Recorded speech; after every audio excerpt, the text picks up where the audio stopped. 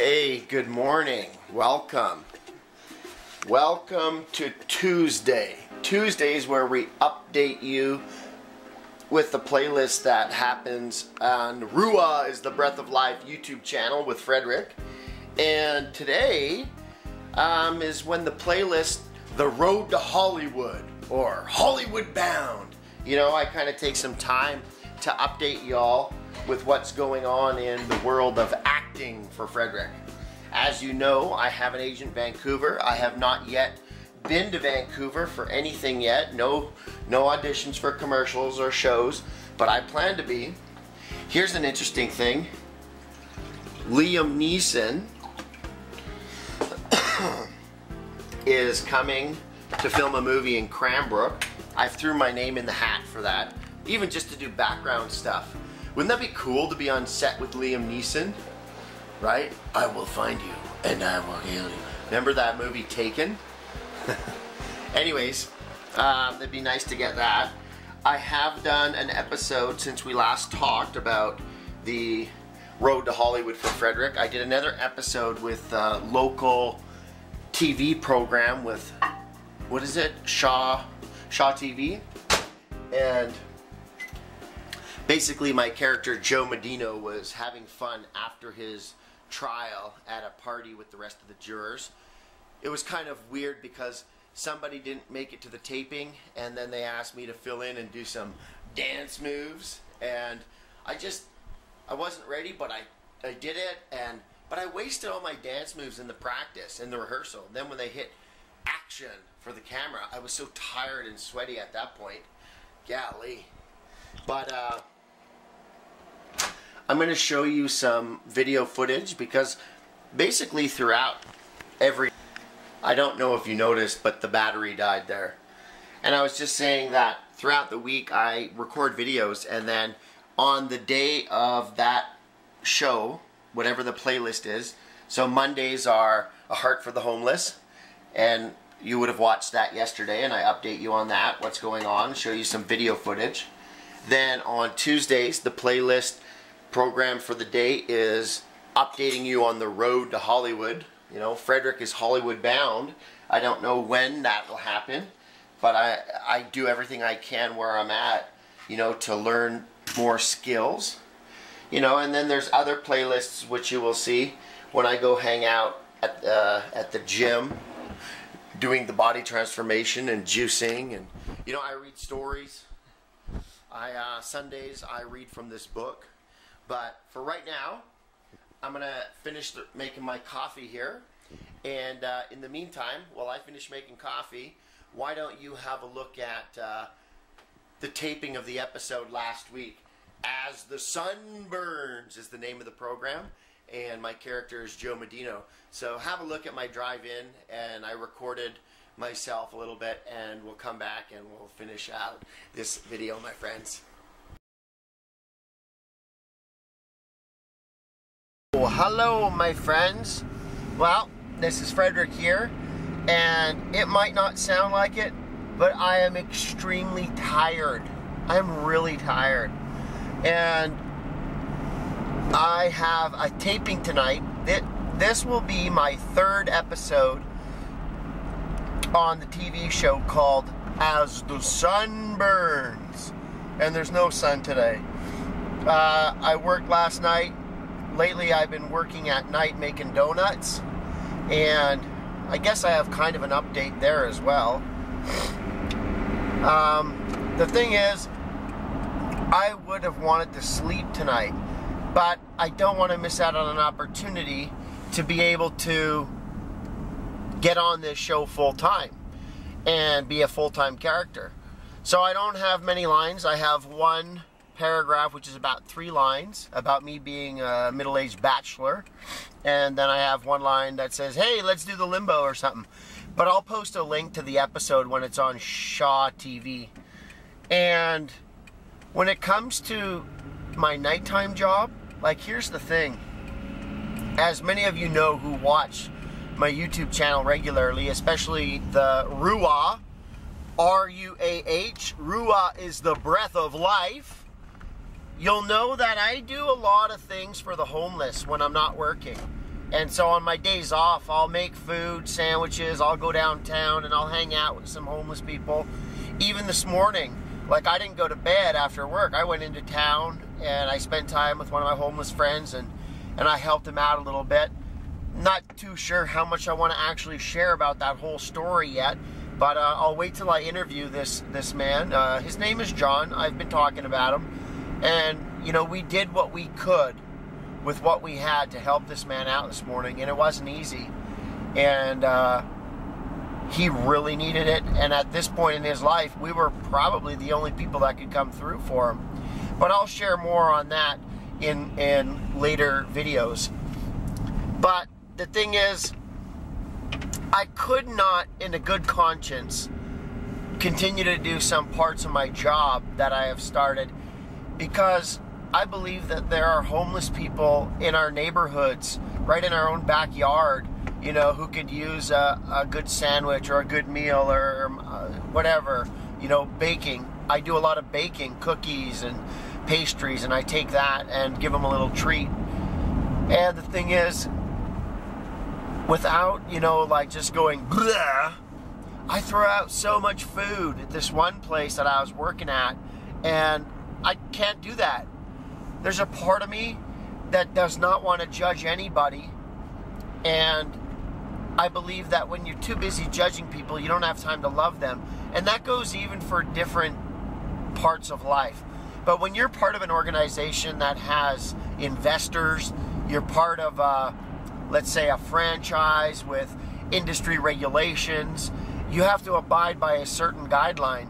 And so I understand that there's just procedures to follow, and yet I don't agree with them, because it's about the bottom line, it's about money, and I'm not going to stand by and compromise my beliefs and throw out 3 bags of perfectly good food while there's people going hungry in this world.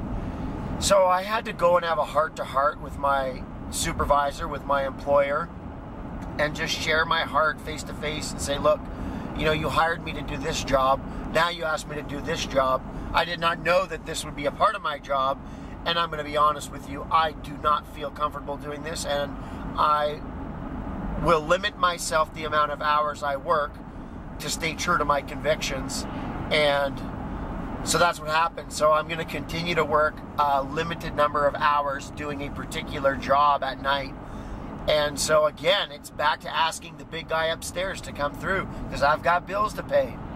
And if I start working for money, it changes this whole life that's been happening. I told you I've had life breathed into me recently from a lot of hardship and sorrow and suffering and brokenness that I experienced myself. And part of that was because, like, I didn't have any foundation for why I was making decisions. I was always trying to people please. And, you know, if somebody thought this is the way I should do it, then I did it. And now I'm starting to make choices for my own convictions, my own beliefs, and I have reasons for why I act the way I act, and I choose to do some things and I choose not to do other things. So long story short, I didn't expect to go on this long, but a long story short is my days are limited, my hours are limited, and the job that I was so grateful for does not look like it's going to be long term and be able to fill in all the gaps. But for what it was, you know, and for what it still is on a limited basis, what a growing experience of being obedient. You can knock on 100 doors, and whatever door opens, maybe it's number 77, if that's the door that opens, then you got to trust in something. You got to trust in fate or destiny or purpose, or trust that there is a guiding of your life from outside of yourself. So whether it comes to acting, theater, television, film, employment, career, job choice, you know, you got to trust that things happen for a reason. And so I know that there's going to be another door that opens up, and I look forward to that day when I get to make that video and say, hey friends, you know what? This prayer was answered, or this came through and this door opened. And when it comes to my acting career, I believe the same thing. Yes, I am willing to go out to the big city of Vancouver and have auditions for major motion pictures television shows. I've just started to establish myself on a database online which will allow me to be considered, my face, for pilots, for movies, and I'll go to auditions and I'm going to give it an honest go. And I believe that there could be a door that opens up here in my town or in the big city, but whatever door opens up, I already know that I'm pursuing a lifestyle of becoming the world's greatest storyteller, an actor. But at the same time, yeah, I make YouTube videos, and I'm continuing to grow my skill and my talent, and it's something that I'm passionate about, and I'm excited to be an actor. So I'm gonna sign off because I gotta head into town, and I gotta think about my lines tonight and what my character would do at a party, how he would dance, who he would dance with, would he even dance at all. And so I'll sign off. I'll catch up with you later. And until then, remember, RUAH is the breath of life. We have arrived. Can you see the building back there? I've showed you this before. But yeah, we're at the location. And this is Shaw Studios. And the cool thing is, this is a big building. It's like an arena as well. And so, sorry, this thing's spinning all over the place, which is weird. Just can't focus. Anyways, it's kind of raining out. But you can see the building behind me. Yeah. It's Shaw Studios, and there's a hockey arena and a lot of things in there. But mostly, that's where we will be filming our television show tonight. So that's pretty cool. I'm sure they're all in there, and I'll be headed in there shortly. But first I got to get my stuff together. So you guys might get to have some shots on the inside tonight. We'll see. I'm not sure what to expect, but I don't have my lines memorized yet, so I got to get that done first. All right, I love you. I'll talk to you soon. Well, we are here, and we are headed into the studios. As you can see, my character, Joe Medino, has a cane, and well, there it is, Shaw Studios. So let's head on over. Let's cut across the street here. And it's kind of neat because, you know, I only got these lines today, and I've had to memorize them, and I don't have them memorized. But with TV and cameras, you can call cut, or you can make it up as you go, as long as you get the idea across of what your character is saying. So here we are at the studios of Shaw TV. I'll show you the sign, then we'll head in for our character. It's kind of weird, nobody knows I use the camera here. So here it is, Shaw Studio. As you can tell, there it is, the sign for Shaw. And let's head on in. There we go. Okay, so that wraps that episode. There's the studio. So I don't know when that episode will be out. They're usually out like a month after we film them. And I'm not even sure. I felt like I was all over the place. Didn't really have my lines down yet. And did some improvising, but there are some really good characters. It'll be funny. Some new people were on there today, which is really cool. And as soon as it comes out, like I said, I'll put a link, and you guys can watch it. It should be pretty funny. Anyways, now it's time to head back and get some sleep. Got to figure out how to sleep when I can, when I'm working graveyards, but anyways, good to see you. Remember, RUAH is the breath of life. We have things in this world that breathe life into us, and then we have sort of an obligation, a responsibility, a privilege to take that and breathe life into others. So, this is Frederick mrs.munawych from RUAH is the breath of life, signing off. All right, God love you.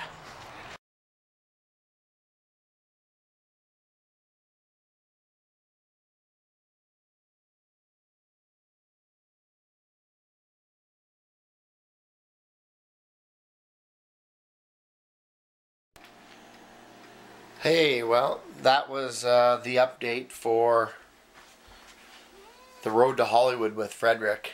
And so now, you know, I just want to maybe get a little bit serious here. Today is Tuesday, March 21st. You know, it is my brother's birthday today, you know. But on top of that, there's something else about today that makes it kind of, I don't know, heavy. Those of you that don't know, my mama bear, she passed away. She died of the cancer.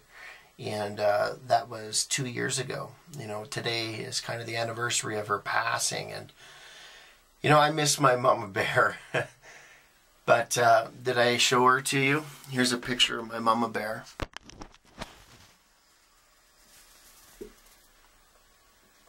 That's me and my mom there, and you know, that's my mama bear. So, you know, it's kind of with a heavy heart that, you know, I make this video today. But here's the thing, you know, yes, Tuesday, yes, it's the updates on Frederick's road to Hollywood. But my mom always knew that I had gifts and I had talents within me that, you know, needed to come out, you know, to help others, you know, make this world a better place, you know. And one of my favorite things growing up was when my mom would come watch me do things.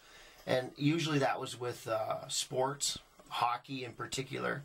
You know, my mom would show up and, you know, I'd like to impress Mama Bear, would be cheering for me in the stands. And there's just nothing better than that feeling, you know. I'm out there on the ice, on the arena, and knowing that I'm making somebody proud. And, oh man. I believe the best way that I can honor my mom now that she's gone to heaven is to live every day to the fullest. Because I know that all my mom wanted was just more time. More time with her family, with her grandkids, with her kids, with her husband, you know, and my mom would have given anything. And that's why I tell you that life is not all about money. It's not all about stuff. Because as my mom died, a young woman, you know, 55 years old, wow. You know, she'd have done anything just to have another day, another week, another year. So what kind of person would I be if I were to continue to waste my life, you know, not being excited and passionate about getting out of bed in the morning and doing what I love and loving what I do. You know, I believe the best thing I can do is to pursue my passion of acting, you know, and one day, who knows what could be taking place. When I get that first film job, that first TV show, you know, I'm going to be able to know that my mama bear is, you know, proud of me still. You know, I look forward to seeing her again in heaven one day. But while I'm still here, living every day with air in my lungs, I want my life to be a testimony to the fact that I've lost people. You know, I have a list up here.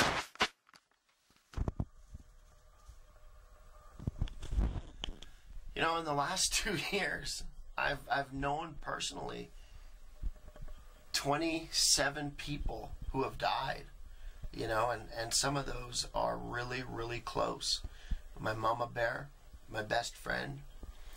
You know, there was one of my students, my best friend here in the new town I'm in, my roommate, my housemate, people I went to school with, a couple women, you know, one of the women who is responsible for the reason I went to college, you know, she died. And, you know, one of my students who I mentored and I counseled, you know, I was there when their dad died. I was beside the bed, you know, and only like a month and a half later, then their mom died. And, you know, and just, oh, golly, you know, I lost people that I had spent really a lot of time with.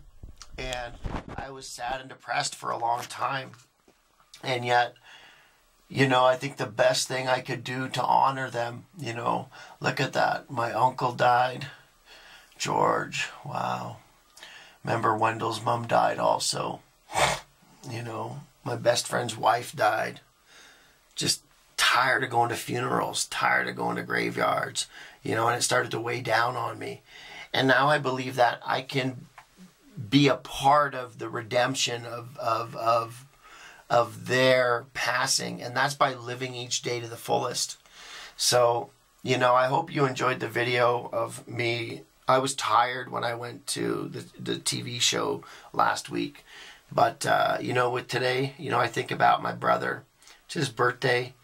You know, my mom was suffering at the end. You know, it was good. We told her it was okay to go. And, you know, I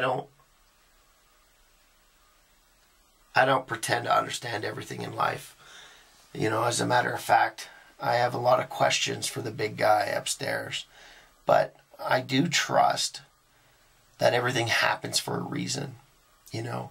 And you might not be able to make sense of everything in the moment. But, you know, there is a truth to the cliche that hindsight is 20/20. Because when you look back on the past, sometimes you see how things were working out, you know, to bring you to a certain place. And I believe that sometimes the most painful and the most difficult things that you have to go through turn out to be pivotal moments in your life that, you know, got you to where you needed to be, you know. And my mom and her struggle, you know, became an inspiration for me. And today I live every day for those who I've lost, and especially my mom. I still want to make her proud, you know, so I have a responsibility, you know, and also a privilege to know such a wonderful woman got to spend all this, you know, time with me while she was here. So I love you, Mama Bear. I miss you. And, you know, they say when people pass away, you know, it'll heal over time. It'll get better. But it doesn't always, you know, heal. You're always going to feel sad for those that you've lost. And that's okay. You know, the human soul is a unique thing. You know, there's moments where the best thing you can do in life is cry, you know, grieve. You know, there is a time to weep, you know, there's a time to rest and be sad. Just like there's times to stand up and fight, stand up and be counted. You know, there's a time to love, there's a time for war, there's a time for dancing, and there's a time for celebrating. And, you know, all I know is that I trust that there is a bigger plan. And when I don't have the answers, I can trust one who does. And that sort of lets the pressure off of me to try and figure out life. So I want to sign off this video saying, Mama Bear, I love you and I miss you. And also happy birthday to my brother. And the road to Hollywood, you know, is about me pursuing my passions and dreams, because my mom always told me to, you know, go after your dreams, you know. Why would you want to spend your life doing something that is so difficult for you to get out of bed in the morning? Be excited about life. If it's your job, then I hope you love your job. If it's your kids, then I hope you love being a parent. You know, if you're an artist, then I hope you love singing, drawing, building cabinets. If you're a truck driver, I hope you love driving. You know, whatever it is that you're doing in life, ask yourself, why am I doing this? Because if you don't love it, then I tell you, go take a job baking donuts for $10 an hour if you love donuts. You know, find something that excites you, that fires you up. Because I think the best thing you can do to breathe life into the world is to become the best version of yourself. Who are you? What do you look like when you're at your best? You know, what happens when you're in your element? You come alive. And I believe that, you know, the depth of glory you can bring to your Creator is to be a human being fully alive. Are you burning for the things that are put inside of you? Because I don't want to be the guy who's lying on my deathbed when I'm 87 years old and having all the ghosts of the shouldas and the couldas and the wouldas. You know, I'd rather deal with that now. And to know that I at least made the effort, you know. So I'm going to sign off, and I'm going to just finish it with a quote, but I have to go get this quote. It's in my book, and we'll wrap up today's video, my friends, okay? I'll be right back. Okay, I'm back. Whoops, I almost sat on my coffee over here. We'll put my coffee over there. And so I got my book, and I'm just going to read you, you know, a quote to finish off this video. You know, my mom was a hockey player, and, you know, she knows what it's like to leave it all on the ice, to be in the arena, and to give it your all.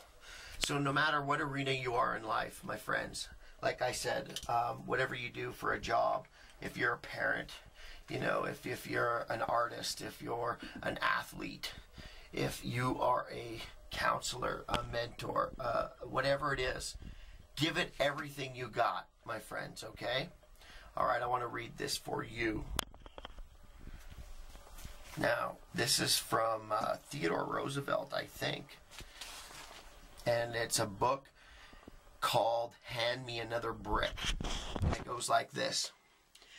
It's not the critic who counts, not the one who points out how the strong man stumbled or where the doer of deeds could have done them better. The credit belongs to the man who is actually in the arena, whose face is marred by dust and sweat and blood, who strives valiantly, who errs and comes up short again and again, because there is no effort without error and shortcoming, who does actually try to do the deed, who knows the great enthusiasm and the great devotion and spends himself in a worthy cause, who at the worst, if he fails, at least fails while daring greatly. Far better is it to dare mighty things, to win glorious triumphs, even though checkered by failure, than to rank with those poor spirits who neither enjoy nor suffer much because they live in the gray twilight that knows neither victory nor defeat.